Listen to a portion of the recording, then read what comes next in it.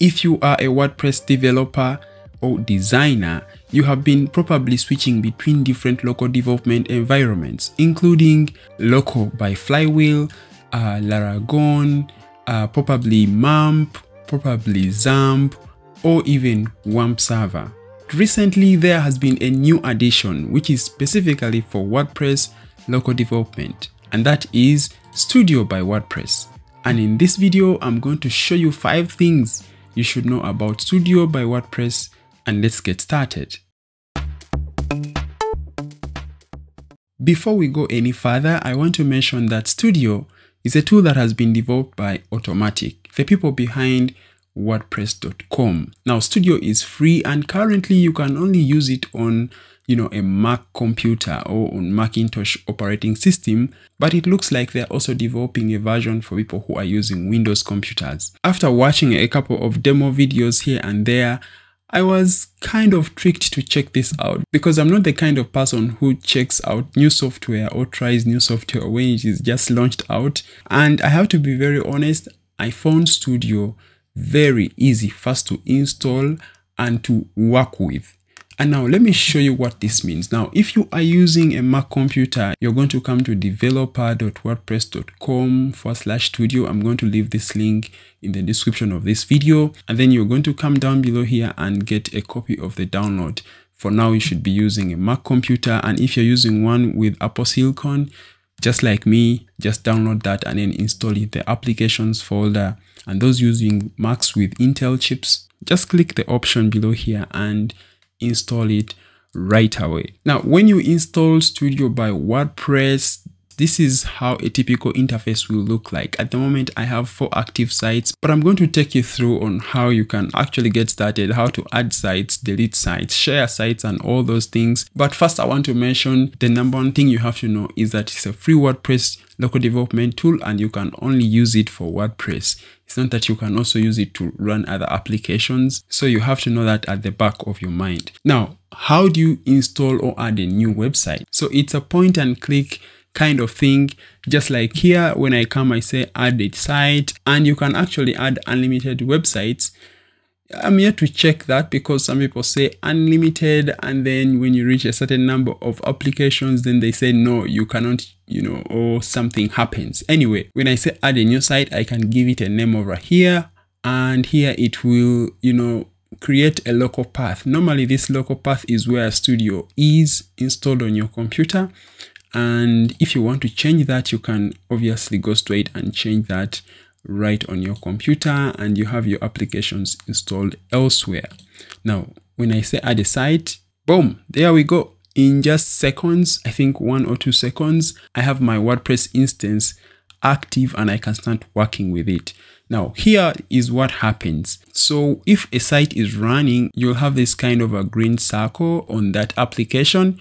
And if the application is inactive or when it's not running, you'll have the gray icon. Now, if you hover over that icon, which is gray, it will show this kind of play button, call it play or run button. And if you click that, that means that it's going to run that application. Now, if I hover over that application once again, I have the option to say stop. I can as well click on that application and come straight to this other button which says stop. Alternatively, you can still click over here on this red rectangle and you stop that application. Now, back to our application that we have created. Automatically, when you create an application, it's going to be the default WordPress version. So in this case, we have the 2024 theme, which is active. Now, when I say open site, this is how the site is looking like. You can, of course, go into the back end right from here on the browser window, or you can still come over here and say open the WP admin page, which will take you straight inside the WP admin dashboard, and you can start working there and then on your WordPress application, installing themes, plugins, and all that stuff. The other thing that you have to know is that when you create applications, now I have 1, 2, 3, 4, 5 applications. The URL or the localhost address will be changing based on the number of applications that you have running. So in this case, we have this as localhost 8885 5. Now that's like the 5th application on Studio. Now when I create a new site, it is going to have the next address from 885, which was the last localhost address.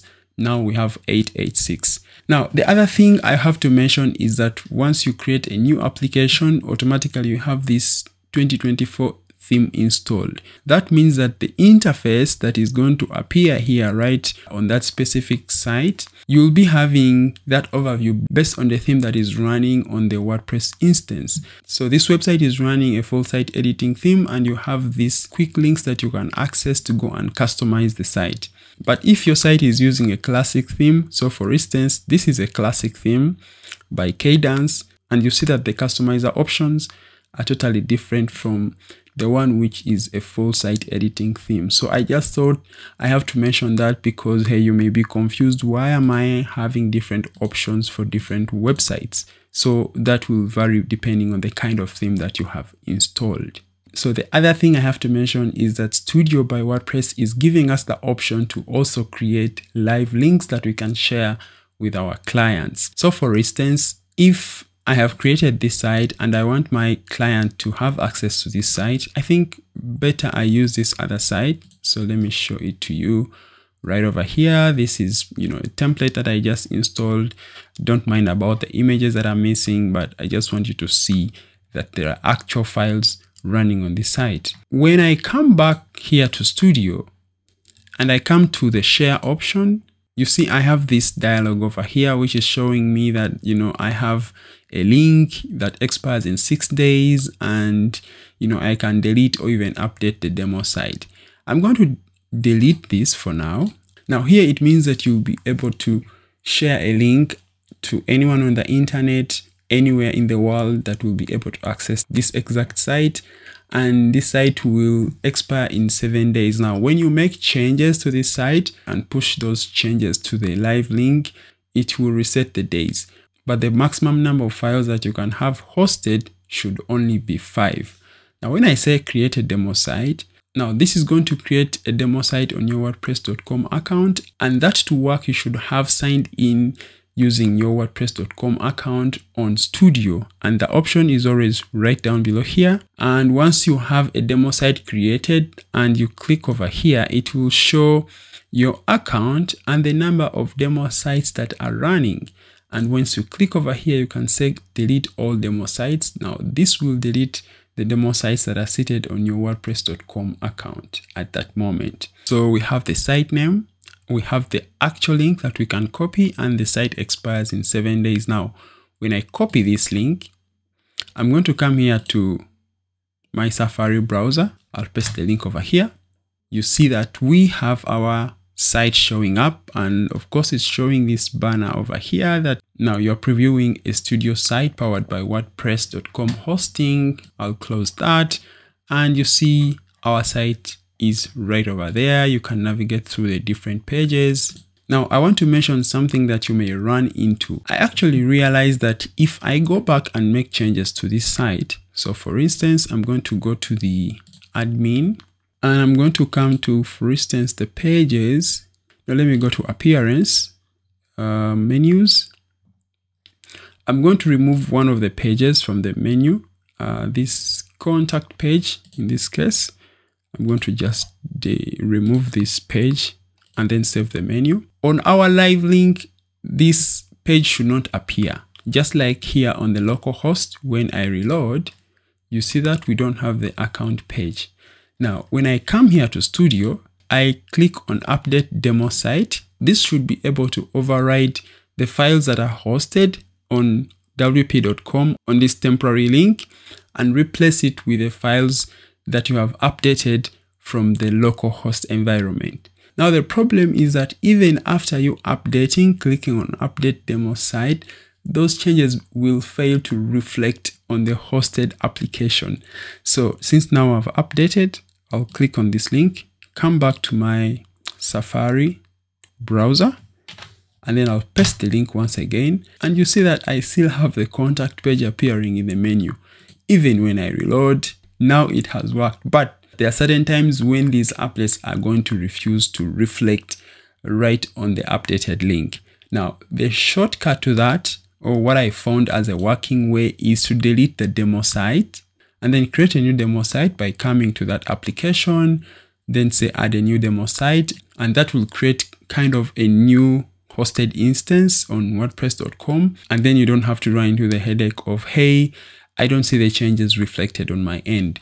Now, the other thing I have to mention is the ability for you to open this site in other applications. So for instance, when I say open in, Studio will try to look for the available applications on your computer that you can open these files with. At the same time, it will take you straight to the files where that WordPress application is installed on your computer, and then also the WP config file, which you can make changes to in case you want. And for those of you who want to access the terminal, of course, you can click over here and then you can go ahead and run the terminal and then make all the necessary changes or updates you want to make on the application. Before we close up the video, let's look into the settings option, which gives you a couple of options. So for instance, you can rename your site from here in case you didn't name it at the installation of the application, and then save changes. Now this automatically updates right here on the panel and as well as here, and then you can see your localhost URL for this specific application,